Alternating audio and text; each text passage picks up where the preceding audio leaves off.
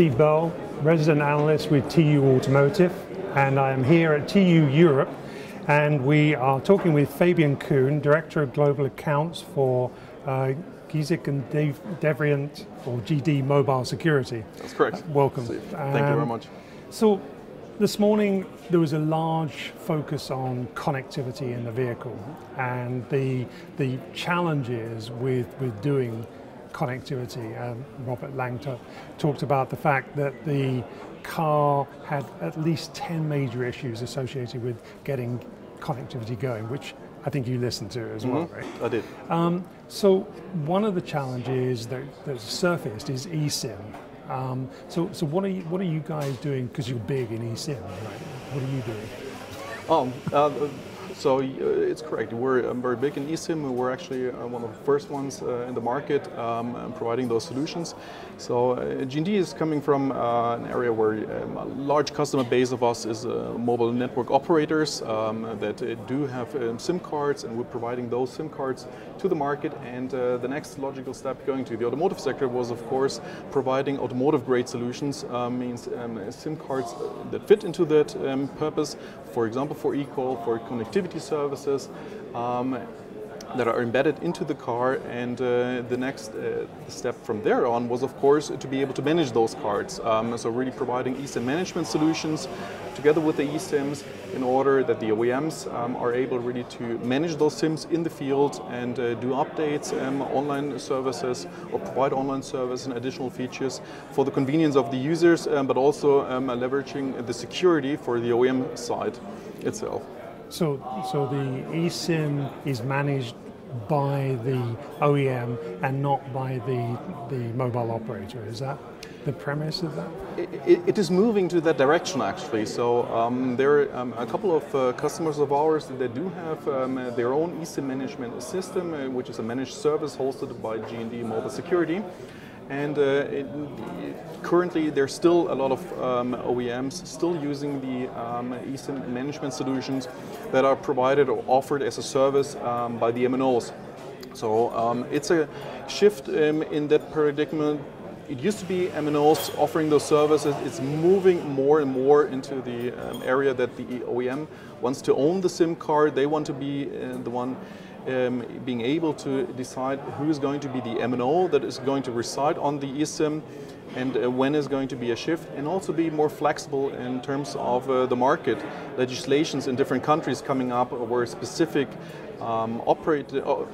profiles are required, local profiles, for example. Taking Brazil as an example, cars go into that country and then you need to have a local profile from a local mobile network operator. And in order to have a streamlined production, they just have one box, and then the management solution behind it pushes a new profile into the car and provides the connectivity. So what is there? Is there a resistance to the adoption of the eSIM from the automotive manufacturers, or are they embracing it? It's a very good question. It's they're not really the... let's rephrase. So it's on the one hand the OEMs that really enter a new market. We heard it today in the morning in one of the keynotes that you just mentioned.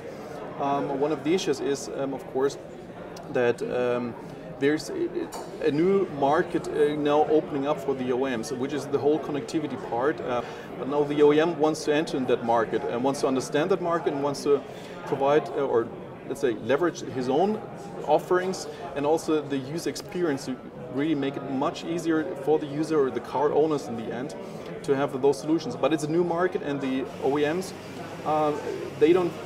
they used not to really fully understand that market. They're coming more from the mechanical point of view, and now it's going to the connectivity world. So G&D Mobile Security is there. It's like kind of the trusted anchor point. On the one hand, having the knowledge of the eSIM part and the knowledge of the MNO market, but also the knowledge now of the OEMs. So we're also providing consultancy services to the OEMs, to the Tier 1 suppliers also that need to build the solutions around that for the OEMs. Know that you have a fit solution for that market. So one of the other things that you've been introducing, I think, is the dual SIM, dual SIM, dual active. What does that mean? Because it sounds sort of like dual. It's actually, Steve, it's exactly that. So you have basically in the car two SIM cards or two eSIMs embedded. That's the scenario. And it's actually two aspects actually that make it interesting for the OEM to build such a solution. On the one hand, it's a lot of user experience that you gain for your own customer base because you have now, on the one hand, the eSIM that is already embedded into the car, providing the services, connectivity services, traffic information, real-time traffic information, but also connected services and e-call systems. But on the other hand, the user that drives the car, he has his own data plan. So he has a smartphone, he has his connected services data plan already with his MNO hooked up. He pays a monthly fee for that one. So he wants to have his own data being also used in the car. Means he wants to use Spotify or for, let's say, other passengers, ideally not for the driver, offer additional services like Netflix, like YouTube, streaming directly inside of the car, but taking those data plans he has already. So there are scenarios like shared data managers, we have different costs involved in that one, but it's always additional costs to subscription that you already pay actually as a consumer. So the idea here is you have on the one hand the eSIM that is already there with providing the services for the OEM. It's always online, and you have another eSIM embedded into the car that you can now use to download your own profile, or basically kind of a copy of the profile. It's not a real copy from a technical point of view. To the car means you have now actually two SIM cards, one in the smartphone and the other one in the car, that work together. And now you can choose, for example, also to call through the car directly, or stream through the car directly with the same data side. That's from the consumer experience fantastic, but also has a very large advantage actually for the OEM itself. And one of the things now with the shielding in the newer cars going on, so they're more and more shielded from the connectivity. So if you have a normal smartphone connected via Bluetooth to the car, it's difficult now to really get a very good connection, and in the future it's getting worse and worse. So the idea here is really to use the external antenna of the car, but don't use any plug-in solutions or something like that, but you just have the car, you have your profile transferred to the car, to a second SIM card, and it uses the whole infrastructure of the car. It means the whole modem, the antenna, the external antenna. You have a fantastic reception, and you have also for the OEM still the possibility to use the online services, and the consumer has the fantastic option to use his own data plan and be flexible. It means in terms of it's not something attached to the car owned by me, but it could also be my partner that also wants to drive the car. He enters the car, it's automatically changing the subscription to the one that he already has downloaded to the car. So how does I mean, does it activate because you're in the driver's seat? If you've got two people walking into the car, one's on the passenger side, one's on the driver's side, but they both used the car previously. How does the car know which profile to take? That is something that really can be decided by the OEM, how they want to enable that one for the consumer side. Experience. Yeah, exactly. So it's really decided by the consumer or the driver itself what kind of preferred profile he would like to use. Could be the owner's profile is always #1 profile or something like that. But it's something that can be just turned on and adjusted. Does it take long to recreate the profile on the dual action SIM? I mean, is it a 5-minute thing, or is it instantaneous? It's in between that. It's very fast actually. So you go into the car, you connect to the car, and the enablement of that one. That's something that the OEM itself can decide how they want to do it, with a barcode, with a code that needs to be entered. Right. But the transfer and the download over the air from the subscription management server to the car itself is quite fast.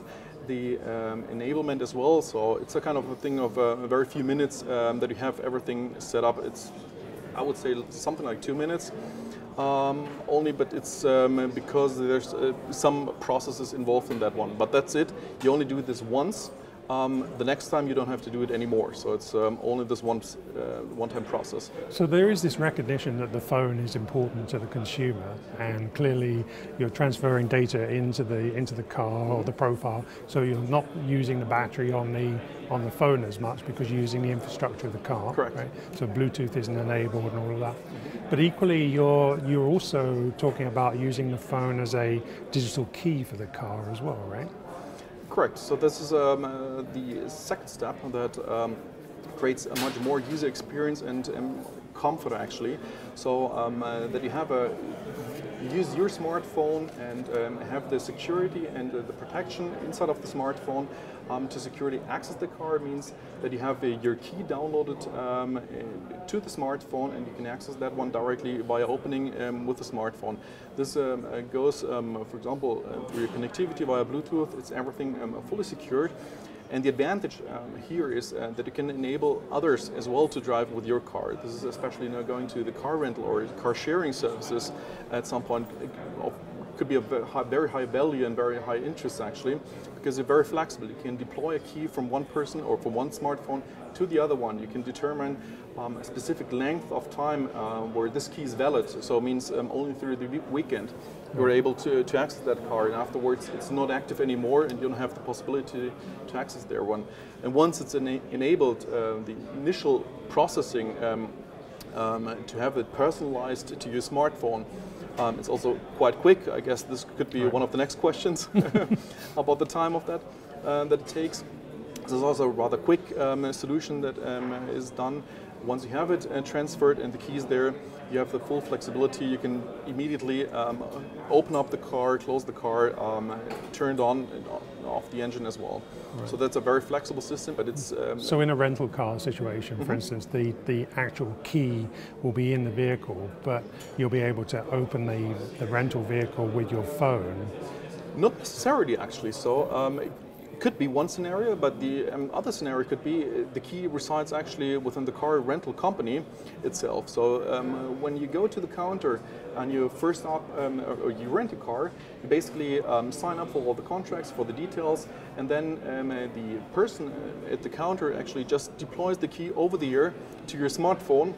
So you just need to enter this your telephone number, and that's it. And then you get the key automatically deployed over the air to your smartphone for the specific rental time that you have agreed via contract.